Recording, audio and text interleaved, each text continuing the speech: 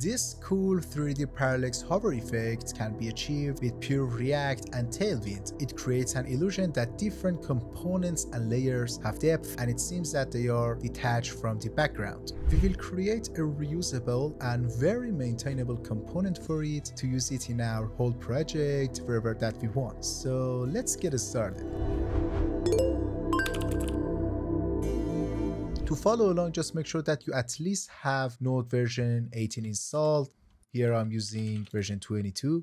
Then clone this project here. You can find all the repositories and GitHub G's in the description down below. And I want the project to be cloned in current directory, so I'm gonna put a dot here. Hit enter. Now install all of the node packages like this. Perfect. Now run the project using npm run dev command here. Perfect. Now the project is running on port 5173. Now if you head over to the localhost port 5173, you will see the project is running with a simple card which has the properties of a modern shoe. The problem here is that if you hover over it, it does not have the 3D effect that we want, so we need to implement it. But before we continue, hit the like button down below and don't forget to subscribe. The clone project is a very simple React project created with Vite and with pre-configured Tailwind CSS and a few utility files, some ESLint rules, and a very simple prettier config file, which sorts the class names of Tailwind classes, and you need to have ESLint and prettier installed on your IDE, which is optional for this tutorial. Now open the 3D parallax.tsx file. Let me just close the Explorer and make it a little bit bigger for you to see better. We have three components here: card container, card body, and also a card item component, which are responsible to organize the component and making it reusable and maintainable. So I decided to divide this component into three different components. For now, they are here as a skeleton, and we need to add the 3D hover effect functionality to these components here, these three components. For the first step, we need to keep track of the user's mouse position and use it inside other components, or in other words, we need to keep track of whether the user's mouse is on the card itself or is not. And also, because we have three components here and we want to use that shared state between all of them, it's very reasonable to create a context for it using React context APIs. So first of all, we need to initialize our context here, and we're going to call it mouse enter context. Let's just import the create context from React. Hit save. Perfect. And to use it, we need to create a hook like this to consume this provided context here. And don't forget to import the use context from React also. Also, with creating custom hooks for our context, we are always sure that we are consuming our context correctly. There is nothing so special about this context here. It's just a very simple Boolean state and also its setter function that we are going to use throughout our three components here: the card container, card body, and also the card item itself. Now, to use this created context here, we need to wrap the children inside the card container here inside the mouse enter context. So to do that, we need to wrap the return section of our card container inside our mouse enter context dot provider like this, and wrap everything inside this provider here and hit save. And also for the value for it,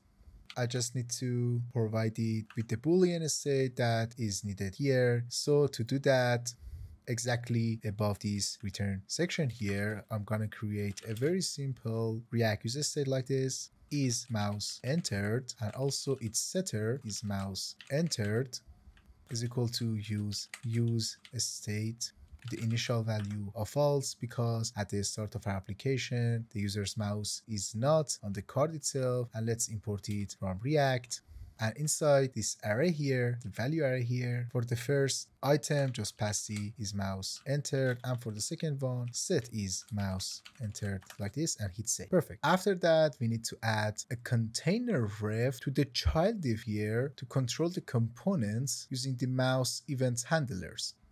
So first of all, I need to initialize my ref here, import user from React, and after that I need to attach it to the inner div of my card container like this. So the ref of this div is equal to the container ref that we just initialized. Also, I'm gonna add 3 mouse event handler functions for when the user enters his mouse, when he moves his mouse over the card, and also when he leaves, or in other words, his mouse leaves the card component. Also, we need to define these handler functions inside our component. For the first mouse event handler, I'm gonna paste this code here. It's a very simple function. It just sets the mouse state on our mouse entered context to true, and also if the container ref is not initialized yet, it also will return early from our components here. Now for our second mouse event handler, which is handle mouse move, which is a little bit more trickier. First of all, we are going to check our container ref existence. After that, we are getting the CSS properties, left, top, width, and height of our component. Then from our event here, which is a mouse event, we are getting the X position and the Y position of our mouse or user's mouse coordinates on our screen.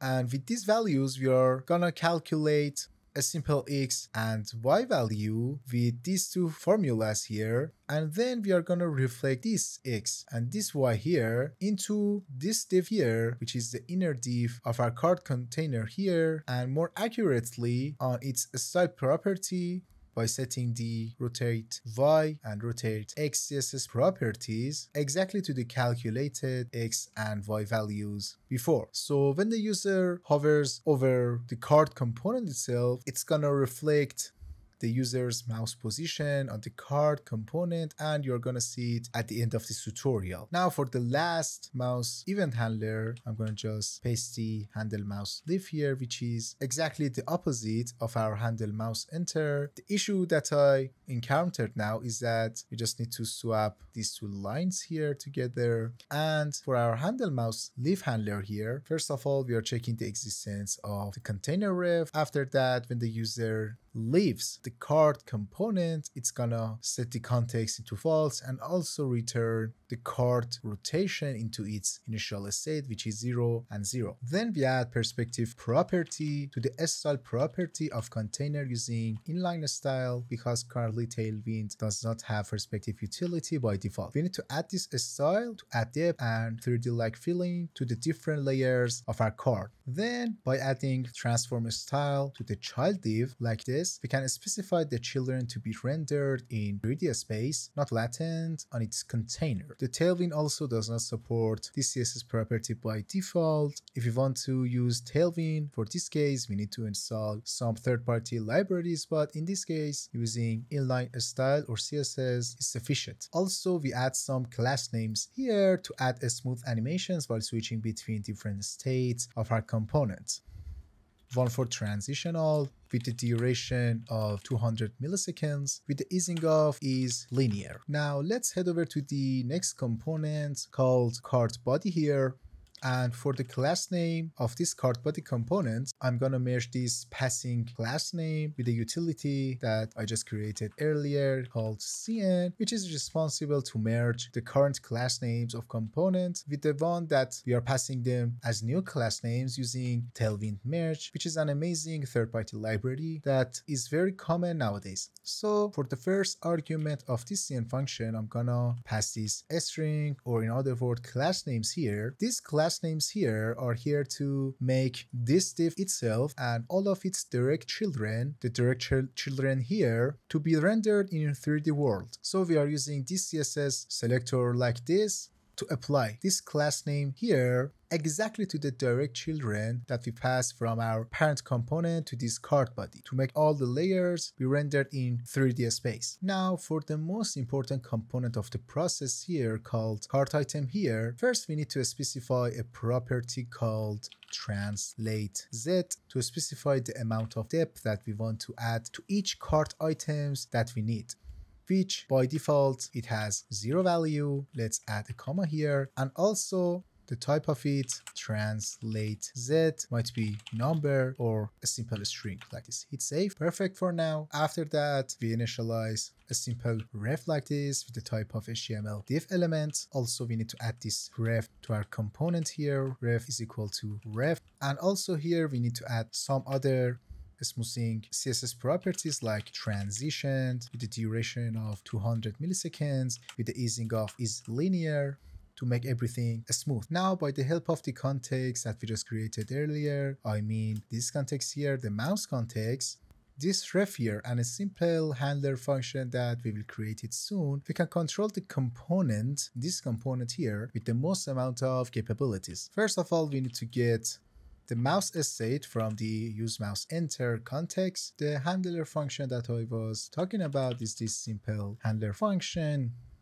First of all, it will check for the existence of our reference, which is the ref here. And after that, based on the state of our mouse state, it will try to apply this translate z property to the style of our card item like this. And if the mouse entered is false, it will return the component state to the first initialized value. Also, this rotate z here is not necessary. Let's remove it. Also, we need to call this function on every render of our component. So because of that, we need to use the use effect hook of React like this. Then try to import it from React. And then here, just try to call the handle animations like this. But I made a mistake. The return statement on the use effect of my card item is outside of the card item itself. So let me just cut and paste it here inside the component. Perfect. Now to make the ESLint happy, just add handle animations in the dependency array. And also we have another ESLint warning here that it says that we must wrap our handle animations function inside a simple use callback hook.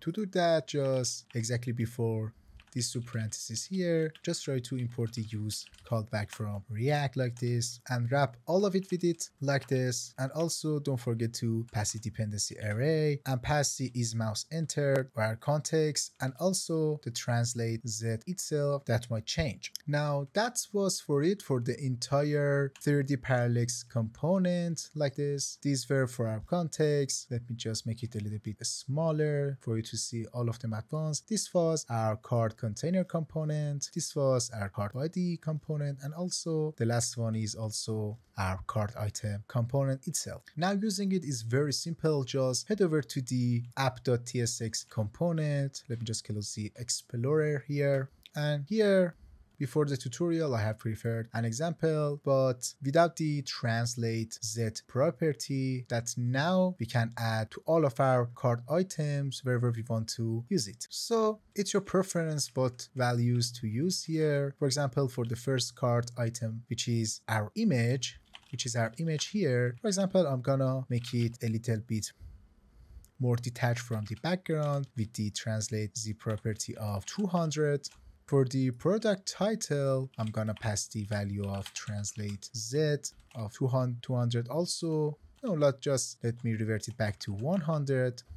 For the next one, which is the description, I'm gonna use translate z of 50. And also for the price itself, I'm gonna use the translate z of 50 or any other value that you prefer. Now, if you head over to our browser, on our running project, we see that everything is working, and wherever the translate z property has greater value, for example, our shoe image here, whenever it has bigger value, it feels more detached from the background like this. As you can see, you can feel that this image here is closer to you than other parts of the card itself. And now you can reuse this component wherever that you want in your whole application. Just don't forget to put cart item and cart body inside the card container to have access to the context of the parent. Otherwise, you will get an exception. Thanks for watching. See you in the next video.